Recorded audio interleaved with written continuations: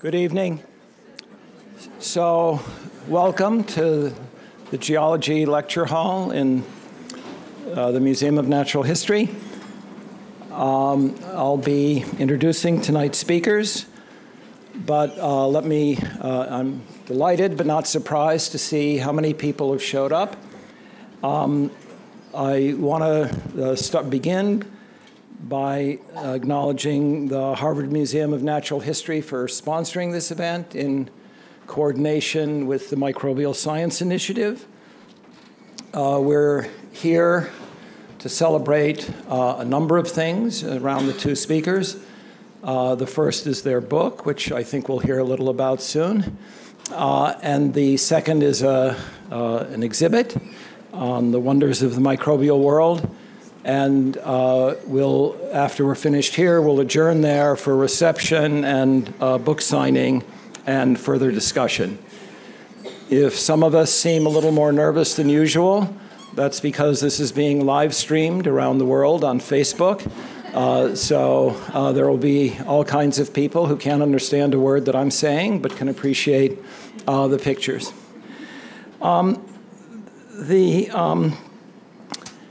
I came here 15 years ago, and as you might imagine, at a place like this, there were lots of people telling me what I should do. And the best advice I got was from a friend named Chris Walsh, and he said, "You know this guy Roberto Kolter in the micro department?" I said, no, actually I don't. He said, "I better introduce you." And as I said, that was 15 years ago. Roberto was also already a fixture here. He'd been here 20 years already. And since then, we've had a wonderful series of scientific explorations and a growing friendship and travels together.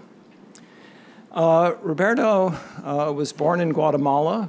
Most of his education from high school on was in this country. First at Carnegie Mellon, then at UCSD, where he got his PhD, and then at Stanford. And since then, he's been here at Harvard Medical School in the Department of Microbiology. He's done outstanding research. I won't say much about that, except to note that he's won a number of prizes and served as president of the American Society of Microbiology. What I really would like to talk about is sort of Roberto's singular identity, both at Harvard in the medical school, at Harvard, the larger university, and around the world. In the medical school, he's unique because almost every other microbiologist at the medical school is trying to kill microbes. Roberto is trying to celebrate them and all their diversity and the contributions that they make to the planet. And he also has played an extraordinary role in education. Not only has he taught all kinds of graduate courses in microbiology, he started the Microbial Science Initiative to bring a like-minded community together. He taught a freshman seminar for many years, got me interested in teaching a freshman seminar, and he just won't quit. He goes all around the world giving workshops, giving educational lectures, talking to young people. One of his most recent projects, one still being worked on to show how selfless he can be, is on microbes and food. And for that, he's had to travel to wineries. He's had to travel to artisanal cheese shops. He's had to travel to chocolate plantations and chocolatiers. He's traveled to breweries, and I've never heard a word of complaint. And so that's just one small example. So that's Roberto, one of the people we'll hear about from tonight. His partner this evening and in many enterprises is Scott Chimileski. Scott is a postdoctoral fellow in Roberto's lab. As an undergraduate, he studied microbiology in English, Then he got his PhD in microbiology, and then a few years ago came here to work in Roberto's lab. Roberto's lab, as you might imagine, is a rather eclectic place, and Scott is unusual even in that environment. He came, I think, because Roberto is interested in studying, Roberto, let me start over again. Roberto himself is a very gregarious guy, and so he doesn't like to have pictures of just a single bacterial cell. He likes to have lots of cells and organized structures. He likes to have cells of different kinds. He likes to have cells of very different things. And those can make for some striking images. And Scott has become an accomplished photographer. It's not easy to take pictures of things as small as what we're hearing about. There are a number of different techniques involved, and Scott has mastered all of them. And together, they've made a remarkable team. Roberto, because he can give such an evocative talk or write so glowingly about microbes and the things they do. And Scott, because not so much for his technical skills, but for his aesthetic sense, has made images to match the words. And the images are really remarkable. I can't get enough of looking at them. And in some sense, they're very simple. One of my favorite early Scott images is on the cover of the Journal of Bacteriology, which probably not everyone here is familiar with. But this particular cover is called Slime Mold Eating Bacteria. And the title says it all. That's what it is. It's a slime mold eating bacteria. But it really, and it's a still picture, obviously, but it's really striking in its composition and the way you get a sense of how these bacteria are being devoured. Anyway, those are the two people you'll be hearing from. As I understand it, the format is probably closest to a tag team wrestling match, where one talks and then the other and then the first one again. So, Roberto?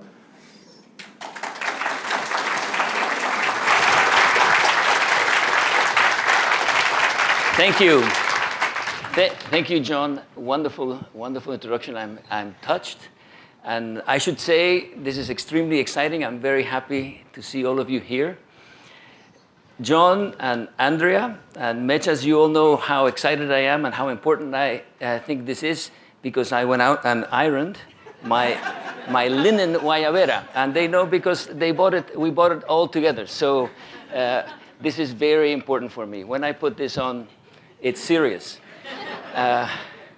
So I thank you all for coming. And tonight is very special. We're here to celebrate the book, as John has said. And the talk is going to be a mano a mano. And we'll be going back and forth. And I already will now dim the lights because I believe the images are so beautiful. And so hopefully, Diana warned me that this is soporific. I think it's okay because I don't think you guys will fall asleep. At least I hope. The wonders of the microbial world. So speaking about wonders, I hope you have been wondering about this image because I find it so beautiful. And I'll come back to it. But, you know, one of the things that scientists must do as part of their profession is we must communicate science. And we must do it in a way that is effective. And from my own personal perspective, an image is such a powerful way to open up that communication. And the image is beautiful, and that beauty can inspire or evoke in the viewer a curiosity. And out of that will arise questions that if I can then begin to answer or point in the direction towards an answer, then I think that gain of knowledge that the viewer will get is much more meaningful. So if I can talk about an image that I am passionate about, then I can hopefully make that a little bit contagious. Take, for example, an image that is particularly dear to me, that of my granddaughter. So this is Amelia and her wonderful smile. And so I am passionate about Amelia, and very easily, just from seeing the reaction of you immediately connect with that image. And now we can begin, because immediately you want to know, oh, what's her name, and when did she do this, when did she do that, and da-da-da, and does she look more like your son, or et cetera, et cetera. So images have a powerful way of making that connection possible that will then begin to be able to ask questions, answer questions. This next image is fascinating to me, and I wonder how many of you have seen it. So it is a beautiful image. It's awe-inspiring because I can tell you about it and I can share some of the knowledge that I find amazing that we as humans have been able to accomplish this amount of knowledge. So this is known the extreme deep field. It's a very, very well-known image that Hubble took after a 20-day exposure. And it's been focused, the Hubble, on one of the darkest part of the sky. It's an area very small, maybe covers the amount that covers the moon. So it's not a huge part of the universe. But in it are some of the most distant galaxies. In this image, there are some 6,500 galaxies. Just imagine that. What means 6,500? And the dimmest reds, the reds are the ones that are traveling away from Earth. The blues are the ones that are coming towards Earth. And the dimmest reds are 13 billion light years away. Now, we cannot imagine what is a billion. We cannot imagine what's a light year. Now, what is 13 billion light years? Now, this kind of image, once I tell you what it is, will definitely inspire a certain amount of awe and curiosity. And naturally, you will ask questions like, who am I? What's all this existence about? What is going on? What is this Earth? So it's this kind of images that I think are so powerful and make science communication a wonderful thing. But you know, I have a feeling that not all astronomers throughout the history have been able to communicate that kind of enthusiasm to a crowd. And why do I say that? Because the wonderful poet of the 19th century, Walt Whitman, said something quite interesting in one of his poems that is collected in Leaves of Grass, a poem that is known as When I Heard the Learned Astronomer. When I heard the learned astronomer, when the proofs, the figures were ranged in columns before me, when I was shown the charts and the diagrams to add, divide, and measure them, when I, sitting, heard the astronomer, where he lectured with much applause in the lecture room, how soon, unaccountable, I became tired and sick. Till rising and gliding out, I wandered off by myself in the mystical, moist night air, and from time to time, looked up in perfect silence at the stars. Now, what is it about some scientists that when you hear them, how soon, unaccountable, I become tired and sick? And it's our duty to communicate. And there's something that scientists need to learn. That there's a way to communicate. And there's a way to communicate by having images that evoke in the viewer particular feelings, emotions. Because if I show you another image of the stars, I think it will evoke something in you. So very few people here will not recognize Van Gogh's Starry Night. Painted around the same time that that poem was written. And it gives you a very different sense of looking up in the silence at the stars. And once you see that, I can tell you that this was painted from his room in the asylum, that he had taken his ear off, and he had walked himself into the asylum. I can tell you lots of wonderful stories that we learn a lot about Van Gogh. So I think that what we hope to do as scientists is to be able to confer some of that enthusiasm, that passion that we have for what we do in ways that will evoke questions because of the beauty that you see. And that, for example, for a long, long time, I've wanted to be able to stand in a podium like this and tell you stories, or to actually have a book that says, look at this image, and now I can tell you a story. For example, I can tell you how much I love a particular bacterium that looks like this. And not surprisingly, we call these formations that bacteria make the Van Gogh bundles. And people like it. People, when you say, and why do you call them that? Because it reminds us of Starry Night. Of course, this, to make sure that my colleagues are very sure this is artificially colored, but they have a significance. The blue cells are making one particular compound that is now helping the yellow cells to move, which are now bundled so that they can use their force, the physical force of their growth, to move, to gain territory. So we learn a lot about these things. And so I've wanted to tell these stories because I want you to ask me, and why are the yellow ones yellow? Because I painted it that way. Why are they long? Because they haven't divided, etc., etc. So there's lots of stories I can go on. Why are you interested in that? It can go on and on. So let me go now to another story that I would have liked to have told you for many, many years. And that's the story of this image that you saw at the beginning. You saw this image, and it said wonders of the microbial world, and I asked you to wonder about them, and I wondered if you wondered. But here they are. I just look at this. I want to look at it from your perspective. From your perspective. I think it's beautiful. You know, you see these little droplets, and I can take these droplets, and I can begin to tell you about such subjects as surface tension of water. I can begin to tell you, because they make these wonderful, wonderful round droplets. I can begin to tell you about the physics of a hydrophobic surface that is now allowing these things to form, because the fungi that these are growing on make hydrophobic surfaces so that they can raise aerial structures. And you may wonder, why are they doing this? And I can tell you, well, you know what's fantastic about these microbes, that they're making these beads? They're also releasing incredible number of molecules, and these molecules are such things as antibiotics. Wow. And of course, you know what an antibiotic is, and we can converse. Why does a microbe make an antibiotic? And I can tell you, honestly, we don't really know. The ecological role of these compounds, we don't know, except I would like to tell you a little story about a place where we have learned maybe how these are functioning. And I do this in honor of John Clardy, because John Clardy has been quite involved in this story. And so it turns out that to tell you this story, I have to tell you another story in another beautiful picture, which is the story of the leaf-cutting ants.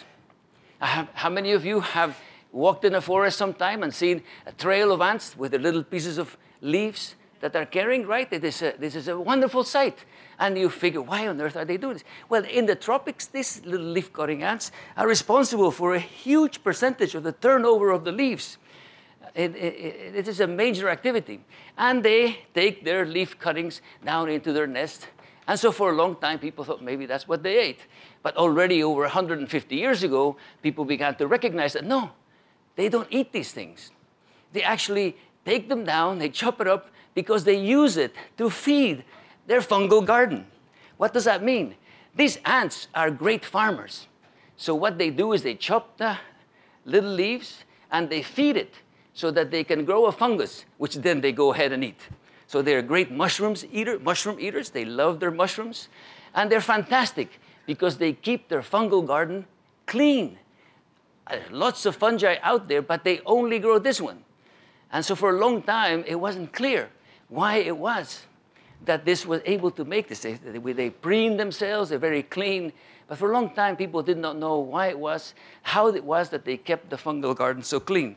It turns out that what was thought to be waxy surface on top of the ants turned out to be bacteria. Bacteria that are symbiotic, mutualistic symbionts of the ants that make antifungal compounds that selectively kill pathogenic fungi that might infect the garden, but don't kill the fungi that are the garden. So here, it appears to be an adaptive situation where the ants are providing a home for the little bacteria, and in return, the bacteria provide these compounds that we saw in those little beads in the plate in the laboratory. A wonderful place. The antibiotics are being able to be used. But the story doesn't end there. And I can tell you more stories. I can tell you that these ants, they have big, big jaws and they bite.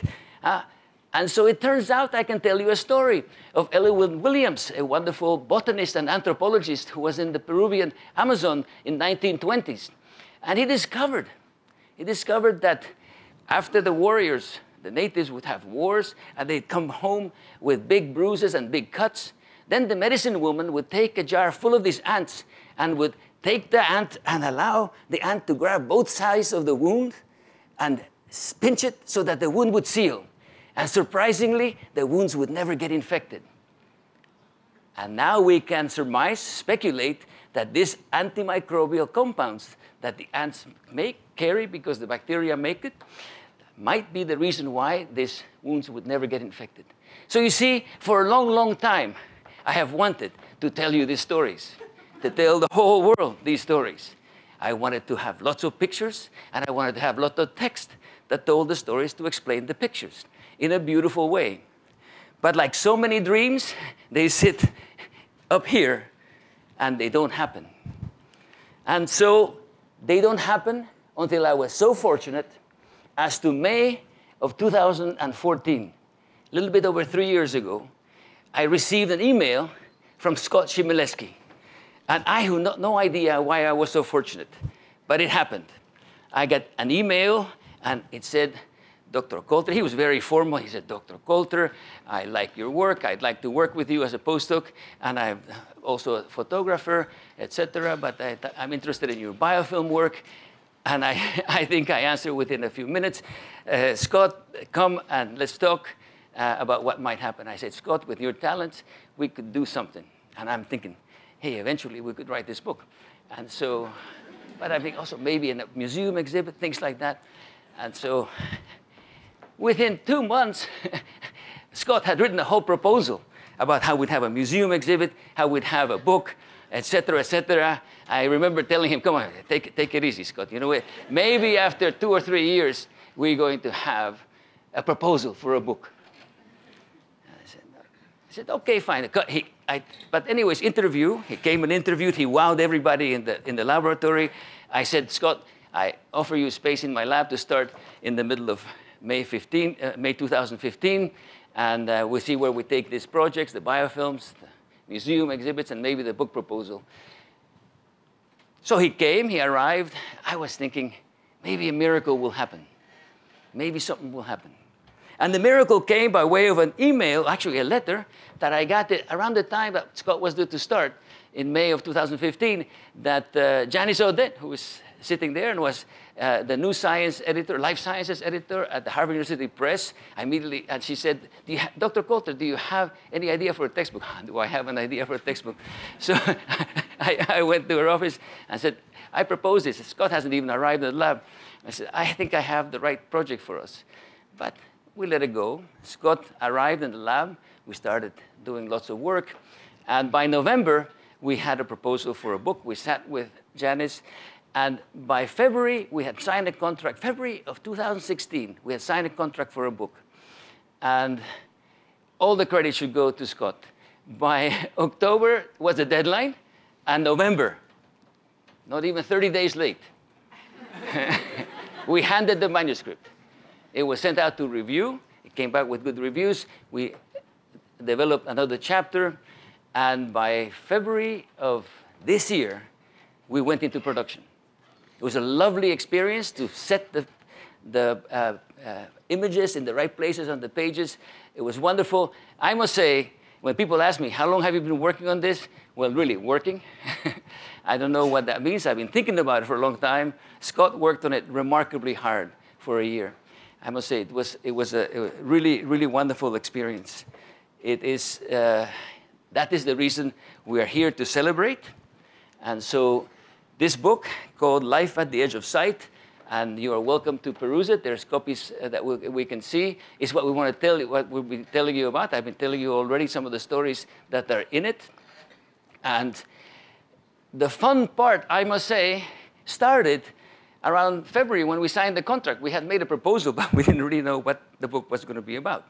So we had said, this is what we're going to write, but now we had to get down to the nitty-gritty. And it was a lot of fun. I must say, it was one of the most fun experiences I've had. We started dreaming, and we said, why don't we start from looking out in space? And then we thought, well, let's go a little history, and it was fun. And part of the project was that we needed the images, and the images needed travel. And while I was visiting the breweries and the wineries, poor Scott, he had to go to Holland and Greece and England and all of the national parks that he could get a hold of. And so we sent him off looking up at the stars. And so with that said, I want to have Scott come up and tell us a little bit about what he did.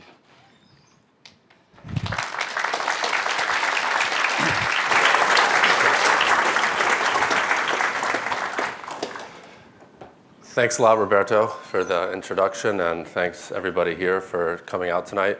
I want to start out by arguing with you a little bit, though, and that is that I think you actually deserve most of the credit for this book, but we can argue that later. So here we are on the first picture of the book, which is the cover of the book. So here we're zooming in on the cover of the book, and I don't know if anybody has any guesses as to where this is, but this is Yellowstone National Park in Wyoming. And so this person over here on the right is standing on a wooden boardwalk. That's my brother, Andrew. And we had this beautiful experience this night at Grand Prismatic Spring. This is the largest hot spring in North America, and Andrew here has his headlamp on, and he's shining his light into the distance, and it's a completely otherworldly place on Earth. You can see there's actually a shooting star coming here through the sky. You can see these colorful streaks radiating out across the landscape and hazy blue steam clouds, bubbling sounds coming from all directions, a completely surreal place. And all of this with the galaxy above us and all of the wonder of the sky. The orange color you see at the bottom is actually produced by microbes. So these are microbial mats that cover the entire landscape, and it's a place where microbes become visible to the naked eye. So telling you about our journey, my brother and I, how we went to Yellowstone, makes me want to tell you a story of how we got there. And what I mean by how we got there is not how we actually went on the plane out to Wyoming, but how did we all get here? How did we get to Yellowstone? How did we all in this room come to be where we are today? And it reminds me of this great quote from a local poet, Louise Bogan, who was born in 1897 in Maine. And the quote is, "The initial mystery that attends any journey is how did the traveler reach the starting point in the first place?" So what I want to tell you now is the story of the origin of life in a nutshell. And there's lots of details that are going to be worked out for a long time with respect to the chemistry involved, but we'll just do a quick little run through of some of what we know about the origin of life. And it actually doesn't start with anything that's alive. If we want to talk about the origin of life, we have to begin with a supernova. So here is a supernova called SN 1987A. It's called 1987A because the light from this supernova first reached Earth in 1987. And this is where a lot of the heavier elements that make up the human body and make up all of life come from. They're created in a star, and then as that star dies and explodes, it sends that matter out across the universe. Some of those heavier elements end up in places like this. This is a nebula called the Carina Nebula. And these are interstellar clouds of dust and matter. And these are the factories, the birthplaces of stars. These are where stars are born and where stars die. After you have a nebula, you have the creation of a star, and then you have the formation of planets around that star. So here you can imagine this is a star that's recently been formed in a nebula, and this here is called a protoplanetary disk. So here you have the newly formed star with initially all of this dust and other materials spread around the star, and over time they coalesce, they knock into each other, and from this celestial violence, planets are formed. And so this is how all planets are formed, including Earth. So now that we have Earth, the Earth that we had at that point was nothing like the Earth that we know now. It was probably closer to what we imagine as hell, in fact. This was the Hadean eon, and the Earth was hot, it was molten. It was so hot, in fact, that it was above the melting point of iron. And during this phase, which was called the iron catastrophe, the heavier elements, iron and nickel, sank to the core of the Earth, and this is how we had the formation of the core. This was a purely physical phenomenon that happened, but it triggered one of the most important events in the origin of life, and that was the production of a magnetosphere around Earth. this magnetosphere is driven by the core of the Earth as convection currents run through the outer shell of the core. And what the magnetosphere does is it protects Earth from solar wind that's constantly bombarding the planet. And if it wasn't for this magnetosphere, life could have never arisen on Earth as we know it, because one thing that the solar wind does is it strips off the atmosphere of planets. So without this little cozy protective bubble, the magnetosphere around Earth, we could have never produced the atmosphere that the biosphere, so much of it exists within. And all of this high energy radiation would have damaged life. So now we have a magnetosphere, and these are really abstract concepts. We can't see the magnetosphere directly, but we can visualize it in other ways. And I want to just share quickly that we can actually listen in on the magnetosphere. So recently, there's been a couple probes from NASA out circulating around the planet. And they've been able to take collisions, the turbulence created by the interaction between solar wind and the magnetosphere, and shift these changes in frequencies into the audible range so that we can hear it. So this is what the magnetosphere sounds like as it's protecting life on Earth. We can all just take a quick listen. It's remarkable to me how this sounds like spring peepers or whales in the ocean, and how patterns in nature repeat themselves.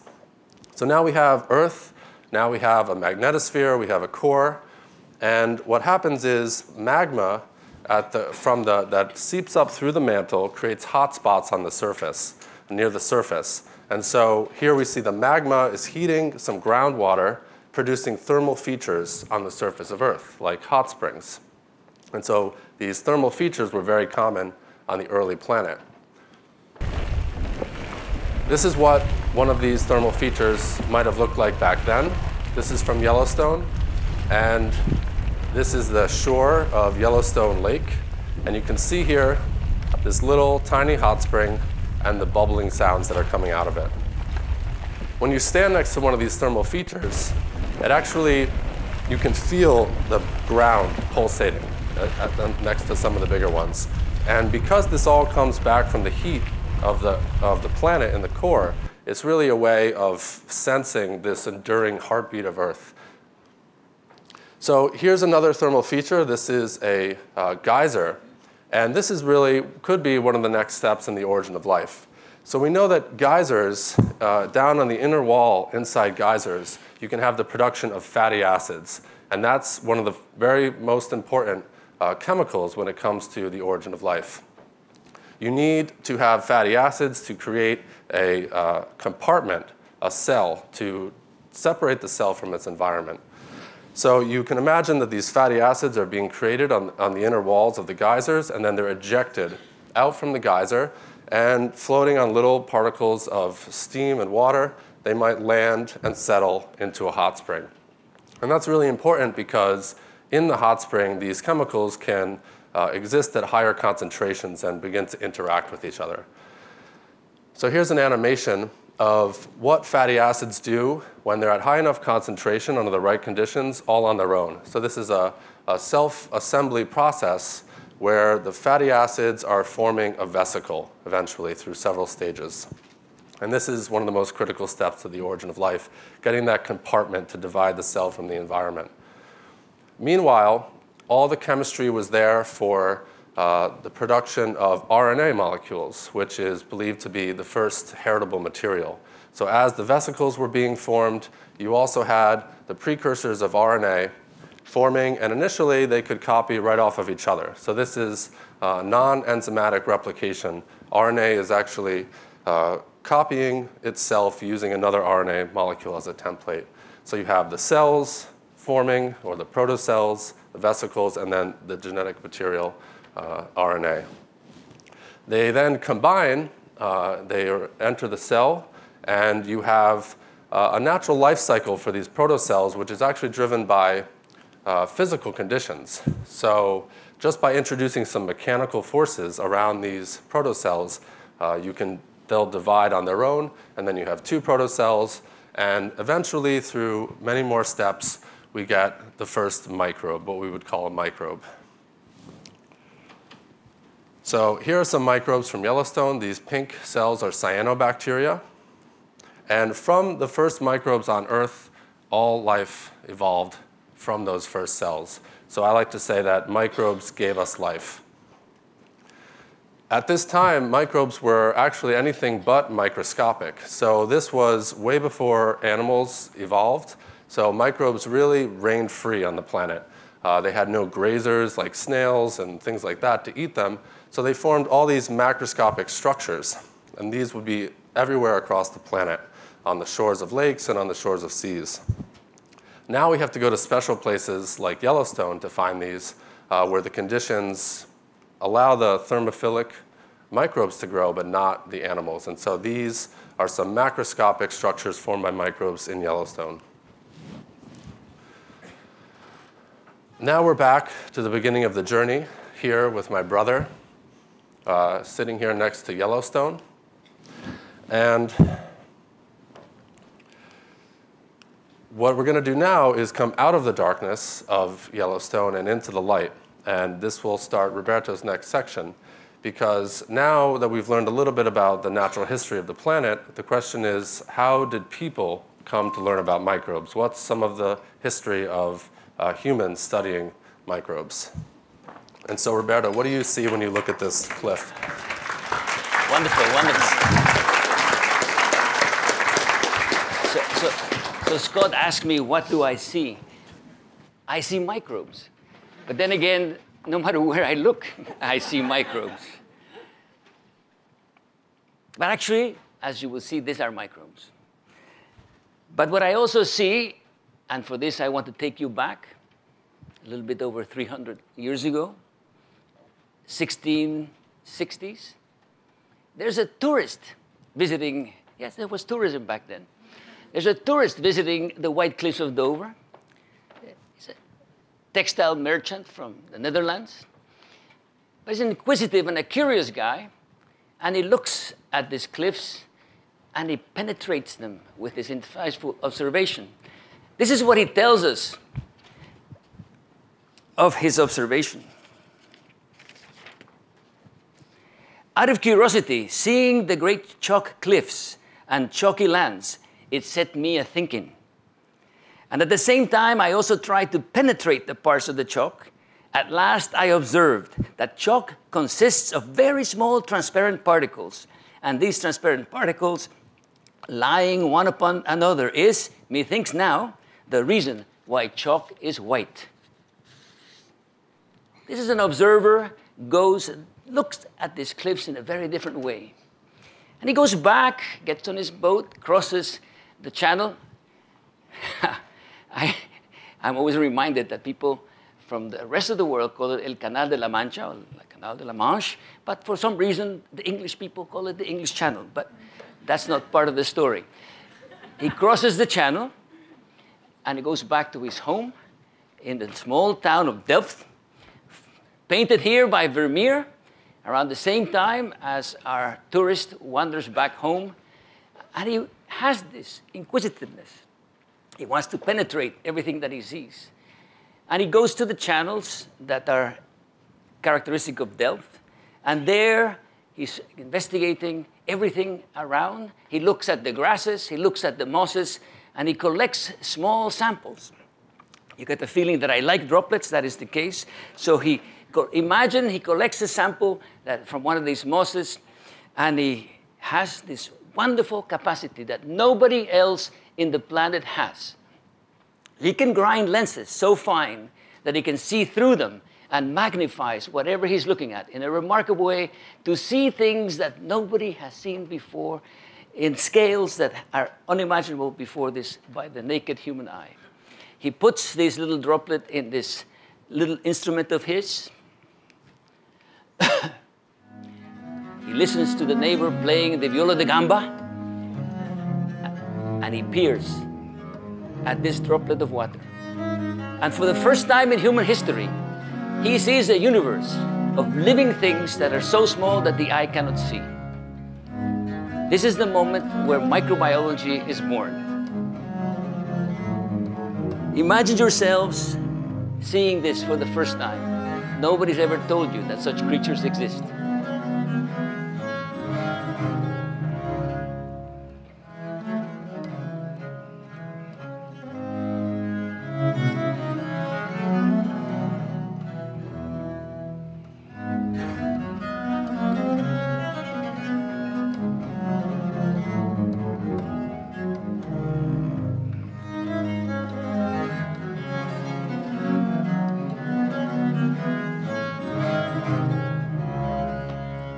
Yes, you all know I am talking about Antony van Leeuwenhoek. Let's see if he appears. There. Born 1632, died 1723. That is 4 years. He was born 4 years before Harvard was founded, and he died at the nice age of 91. How I wish that I could stand here with hair like that. Someday I'll be able to do that. Every microbiologist now knows this wonderful diagram that comes out of his observations, which I call the A, B, C, D, E, F, G of microbiology. And by 1683, he wrote, all of the people living in our United Netherlands are not as many as the living animals that I carry in my mouth this very day. He recognized the remarkable abundance of microbes. They were everywhere he looked, he could see microbes. He called them animalcules because he had no better word for them. They were little animals, as you saw them there. Let's go back to the cliffs, and let's recognize just how right he was. See, these cliffs are remarkable because the cliffs are chalk, but they are the result of the sediments that have laid down in the bottom of the ocean, and they have laid down there through the millennia as small shelled algae, photosynthetic microscopic algae, are living and dying all the time, shedding their small shells, and they fall into the sediment. Sediment is now hundreds of meters deep, and you can find this sediment across the entire ocean floor. And it goes from Newfoundland to England, and if you go now to land, it goes through England all the way through Europe. All of that is based on chalk, that is the sediment that was accumulated by these algae dying and shedding their shells through the millennia. That alone tells you that microbial activity has been going on this planet for a long time. And today we can go back and reread the statement that he made about small particles lying on top of each other is what makes chalk white. We look with the most powerful electron microscopes, and what we see is this remarkable image of the shells of this photosynthetic algae preserved in this chalk. This has been going on for a long, long time, and what happened in the White Cliffs of Dover is wonderful, because for many millions of years, England, what we know currently as the island, was connected to the mainland, held a huge, huge lake, which is now the North Sea and the Channel, until sometime, some 300,000 years ago, in the first original Brexit, this whole thing fell off, separated from the mainland, and revealed the White Cliffs of Dover, where you can see 100-meter high cliffs, all made of chalk. It gives you a sense of what microbes have been doing on this planet. And if we come out of this view of the White Cliffs of Dover and look at it from the sky, where we have here Ireland and England and the Channel, and this is the Atlantic Ocean, what you see is this remarkable feature of the algal blooms. These are microbes, these are microscopic organisms that bloom so large that they cover hundreds of thousands of square kilometers during a bloom. And what's essential about this is that in blooming, they are capturing CO2, making themselves some of these shells, which are calcium carbonate, and also making living matter, fixing the carbon, and thus allowing the whole planet to have a primary producer of food. They are. And this is just one of the many ways that the microbes have been shaping the planet for millions of years and continue to shape it today. So when you take your next breath, consider the fact that the oxygen that you are breathing is likely to have been produced by one of these microscopic algae on the ocean during one of these blooms. But I think Scott has stood up. I think he wants me off the stage, and he is right. I think it's time to come back from space. Well, we'll go back to space later, but it's time to come back down to Earth and spin the globe a little bit and talk about some microbes, not out in the ocean, but a little bit closer to home. So now we're looking, again, at another satellite image, but this, if anybody recognizes it, is nearby at the border of New Hampshire and Maine. So we're looking at right here is actually Portsmouth. Many of you probably enjoy going to Portsmouth. And now we're going to zoom in up here on a forest in the town of Kittery Point, Maine, where the Kolter Lab has actually been going on a yearly retreat for nearly 30 years now. So we're going to zoom in onto this patch of forest here in Maine. We're going to go into the forest and look at the beautiful forest floor with these diversity of plants and trees here. We're going to zoom further in and focus on the forest floor, and particularly the leaves that make up the forest floor, the leaf litter. If we plucked any one of those leaves out of the leaf litter, not only in Maine, but anywhere, it could be right outside the door, and look at it under a scanning electron microscope, this is what we would see in this micrograph.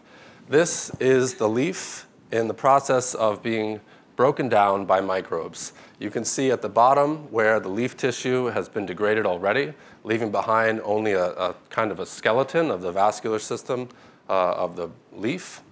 And we'll zoom in further down onto this little patch here, and we can see a closer look of the actual microbes that are degrading this leaf. So all of these long filaments are fungi, and there's all sorts of different microbes and bacteria living and growing off of this leaf. And as they do so, they're producing enzymes that break down the leaf. And slowly, over time, these leaves turn into dirt, turn into soil.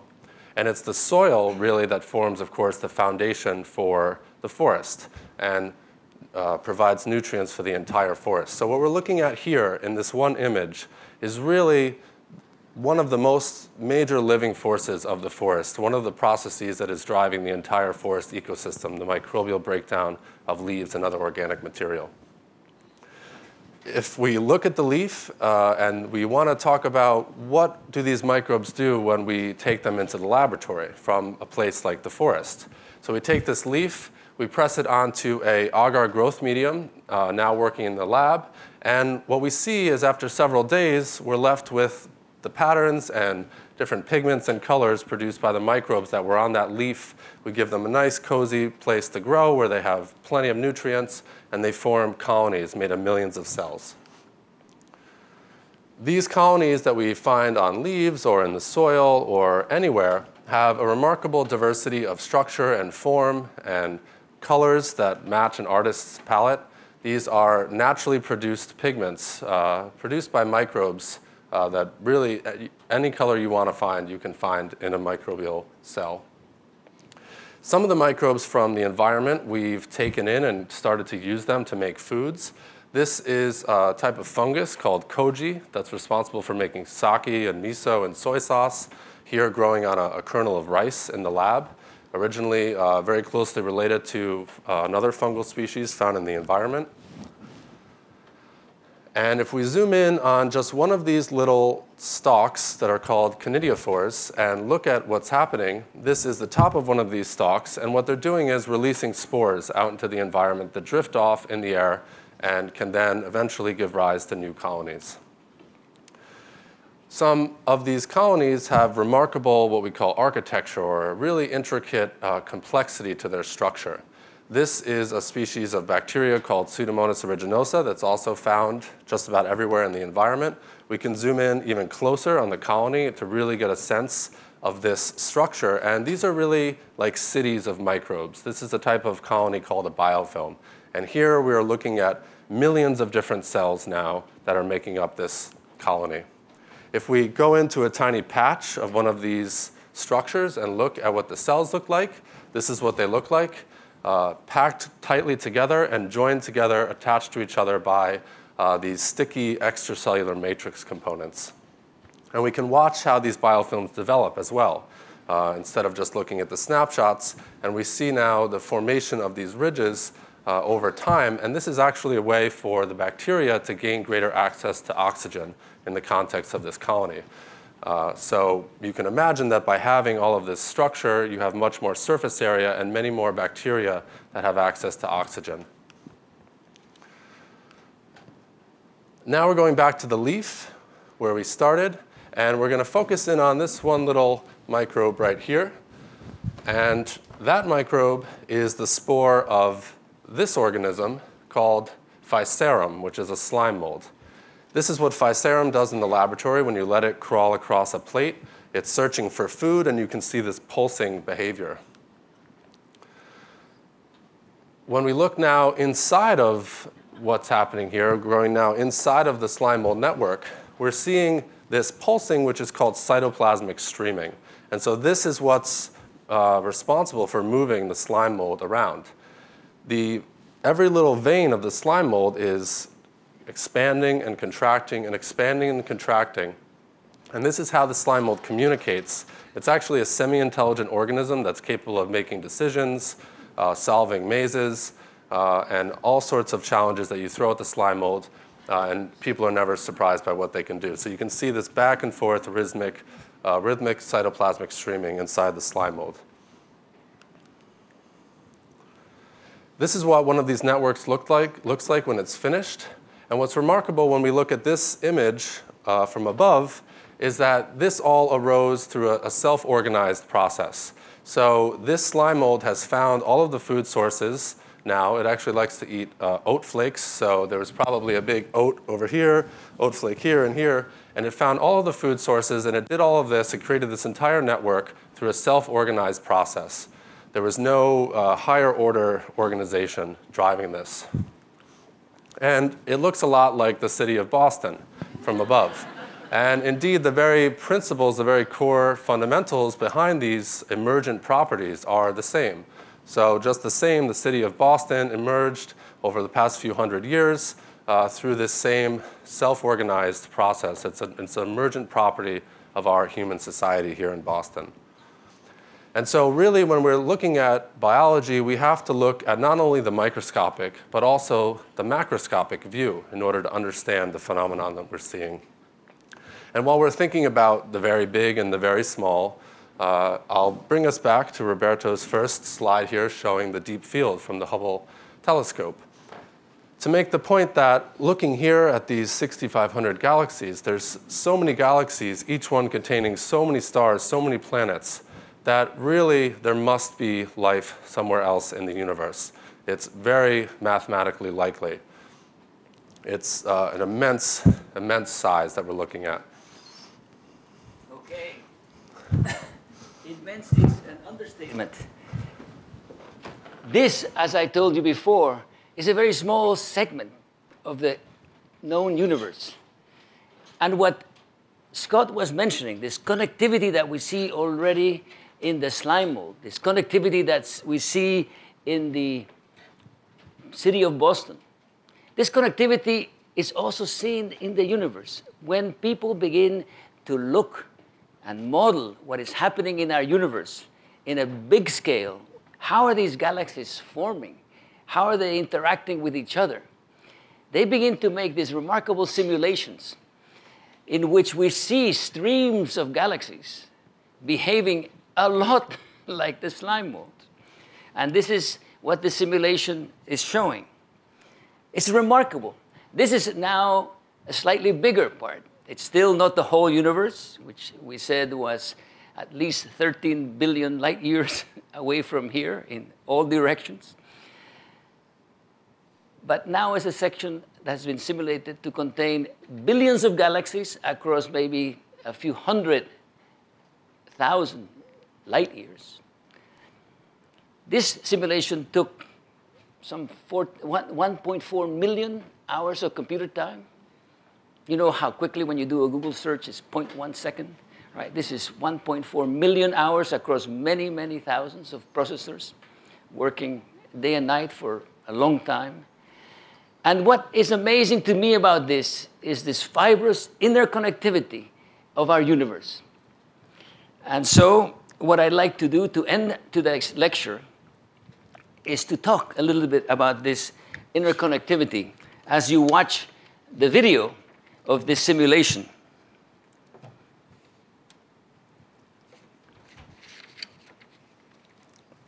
So reading, actually I tell you, I did a trick. I brought the book so that you know that I'm reading from the book, but because the print is small and I am old, I printed it on a piece of paper. So from the book. We are making beautiful maps of the largest and the smallest structures in the universe. We are learning how galaxies themselves interact to form galaxy clusters, and how galaxy clusters interact to develop into a lattice of thread-like filaments made of dark matter. It's called the cosmic web. Galaxies form among filaments and cluster at the nodes in the web where filaments join.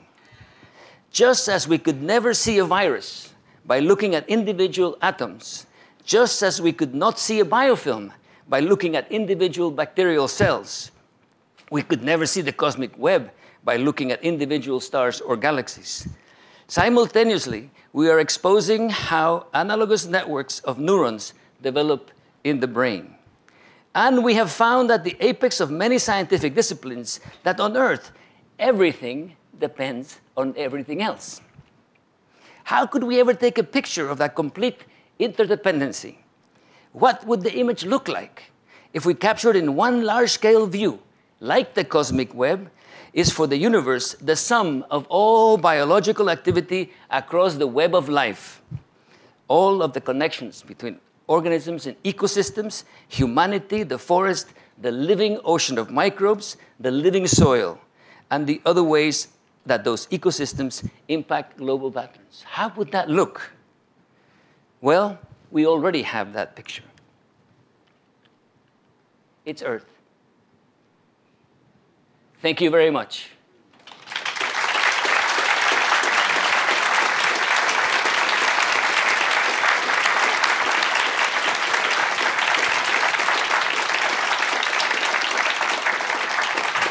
So, if I could keep the lights down for just a little bit longer. Yeah. Just a little bit, because we come up with this wonderful, I have to say Scott. I said, Scott, what do we do about credits? So here they are. How do we do this? Blackboard, stage. Important, Gleb, Nick, Lori, Jorge, Ignat. This is the Kolter Lab members that inspired us throughout this whole project. Hera, I don't know if Hera is here. Jordi, I invited him, he's in Amsterdam, in Zurich, sorry, so he couldn't come.